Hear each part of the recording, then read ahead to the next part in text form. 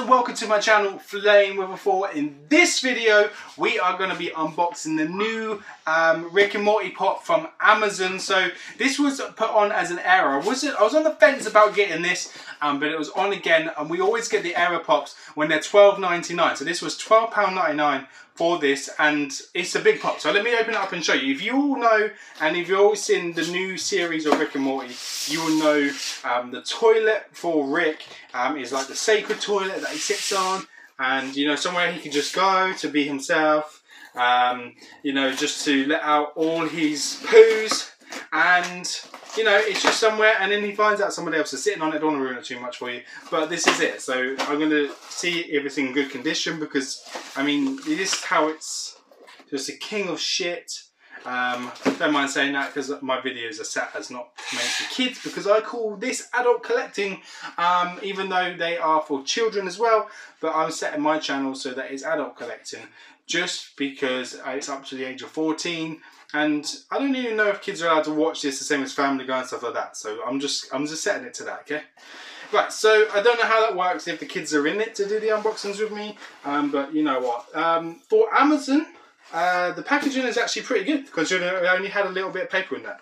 No box dings on the top, no box dings at the side, no creases, and yeah, and it says with sound. That's really cool. I do like that. So I think they cast this as a 6-inch pop.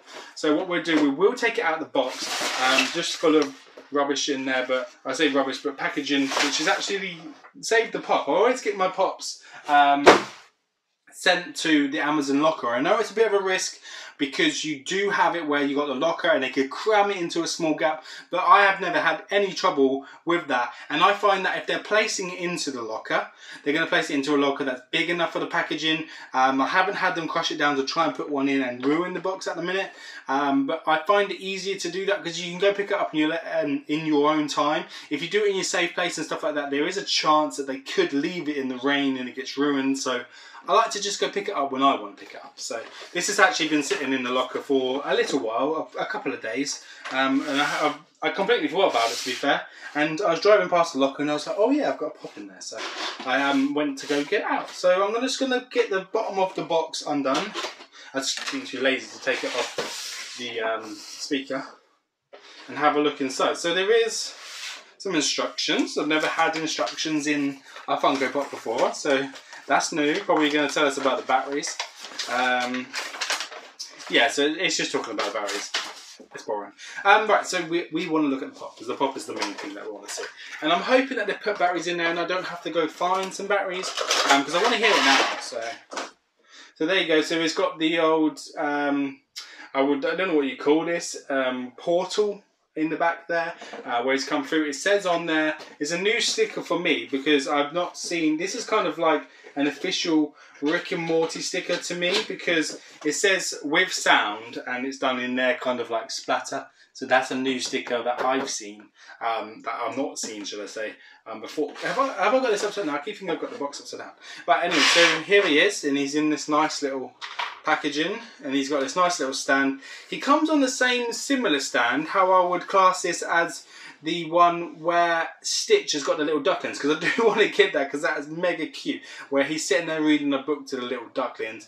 That is really cool. If you guys have this pop, put it in the comment section below. Tell me what you think of it. Do you love Rick and Morty? Are you not a fan? We want to know. Let me press the button. Please, please have batteries in there. Okay, so it's not working. So I'm guessing maybe the batteries have been either not been put in there, or maybe it's the fact that I need to buy batteries. I hope Funko are not going to make me buy batteries for this. I do have a small screwdriver handy from my model building. So we are going to quickly undo this, because I'm really curious and I want to check. And I did want to hear it. And I'm sure you guys maybe want to hear fart noises as well. So there's absolutely no batteries in there whatsoever. Okay. You could have supplied us some batteries. I wanted to hear it. Guys, we'll have to do another video on this another time. But for now, we'll just have to leave it at that. I thought that Funko may have just put some batteries in here for us. But maybe they don't want to risk the fact that the batteries, or the batteries, will deteriorate maybe, and you know, maybe there's a health and safety thing. I think there might be a health and safety thing because on postal side of things, they do ask if things have got batteries in. They class batteries as a dangerous item, but they could have maybe put them in there separately. I don't know. If you guys have got this, do you think Funko should have put batteries in here or supplied batteries separately in the packaging, or do you feel that we're just being a bit cheap, even though we got this for $12.99 anyway, and it does retail for $29.99 then, or $24.99 maybe, then, you know, are we just asking for too much? I don't know. Maybe we just expect a lot from Funko because we know they're upping their game and they've got so many licenses at the moment. But I'm going to bring this closer to you because I want you guys to see this close up. So I'm going to go around and I'll be there in a sec. It's just a shame we couldn't have him with his fart noises, but I do want to get a nice detailed look of him there for you guys. So as you can see here, he's wearing his crown, he's sitting there on his sacred toilet. When it does work, we'll get to press that button and he will do fart noises or pooing sounds. There's so much detail gone into this. So you can see his pants there, he's got his shoes, the toilet roll is even hanging down. He's got the like expression of straining. It says King of Shit on his hat, so that's really cool there. On the back he's just got his bowl patch and then just some nice detailing here, and then the official Funko business all under there, so you got that there to show that it's official. I really do like it. I do love this pop. The fact that he can move his head around, hey, who's that? Anyway, so I could have fun for hours. I'm a big kid myself, but yeah. Right guys, if you like this video, if you liked this video, please give it a thumbs up. Please like, share and subscribe. And if you haven't already, please press this subscription button just down here. It's just the one here. It just says subscribe. If you like this video and you want to see more, please press it so you don't miss out on any more. Like I say, if you have been following me, I do a lot of Funko stuff. I'm moving some of the car stuff away at the moment onto hopefully another channel. So we are in talks with that in a minute. But guys, thanks very much. Please tell me your opinion on this, whether you have it and if you love it, and just let me know. I'll speak to you real soon. If you have any questions, don't forget to comment in the sections. But bye bye.